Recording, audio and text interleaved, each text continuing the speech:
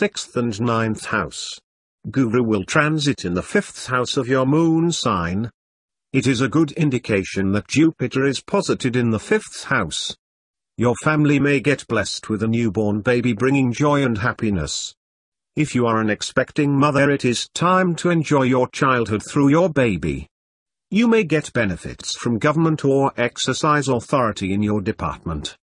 Higher officials of the government department may support you during this time. You will get good company during Jupiter transit period.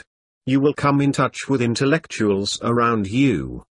You will thus avail opportunity to expand your mental horizon and learn new things.